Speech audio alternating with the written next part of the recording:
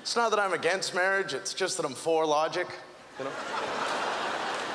It's, well, the divorce rate right now is 54%, okay? 54%. It's a big number, really. Intimidating number. I'm a little spooked about it. Let me put it in a different context for you so we can take love and romance out of the equation and think clearly for a second. Imagine if you were standing on the sidewalk watching people try to cross the street and 54% of them didn't make it.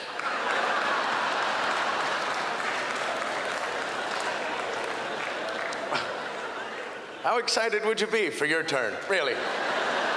Really? Don't you think you'd see a lot more? No, go ahead, man. Go ahead. Yeah, no, there's a system here for sure. We haven't found it. Go ahead. Yeah, what? Yeah, I'll be lonely. I'll be up half a house. That's fine. That's a lot of rooms to cry in. So, and dating's tricky, you know, that's the alternative, of course, is dating, and it scares me. Dating's the #1 cause of marriage. So, I'm getting older, which means by default, girls are getting younger. And I can't date young girls. I can't. They're full of hope. I'm getting so tired of putting that out. It's hard on my heart to watch the light fade out of somebody's eyes. It really, it's so tiring. Look, young girls still think Mr. Right might be out there, and maybe I'm him. Oh, that is rich. I date older women because they know better. They already met Mr. Right, and he turned out to be a prick. So,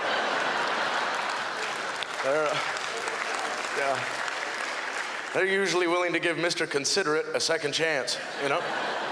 Heck, with older women, even Mr. Prompt becomes sexy, you know? He's not much of a looker, but he's always on time. I really admire that. I do. And he's got nice penmanship, which I'm not used to, but it shows respect for others. Relationships are really hard if you care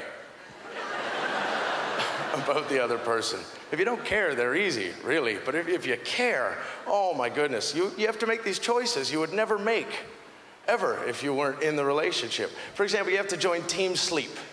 You have to join team sleep. You have to sleep together in a relationship as much as possible. There's no point in being well rested if your partner isn't, really.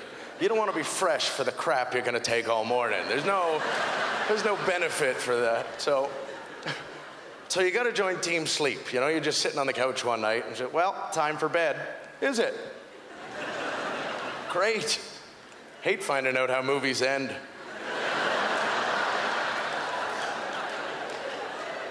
So now you got to go to bed, and because you've agreed to go to bed, you got to spoon. Now I'm a spooner. Everyone know what spooning is? Spooning's, yeah? Okay. That's when the two of you lie on your side in a lover's embrace. You know, you're just holding each other. Just look like a couple spoons in the drawer.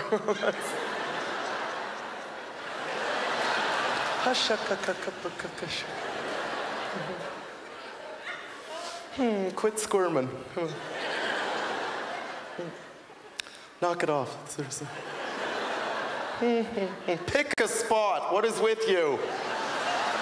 I always end up laying in this god-awful cramped position, just, oh no. Did it to myself again. There's no way I'm gonna be able to fall asleep like this at all. If I move again, she's gonna yell at me for sure. What's better for me long term?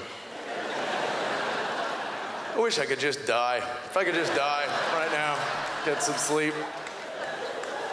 Spooning's so hard. My whole goal, whenever I'm spooning, is to just hold her long enough till she gets too hot. That's my goal. I know if I can stay in there, if I can cook her up, you know? If I can get in there and cook her up, then eventually, okay, too hot, get off. And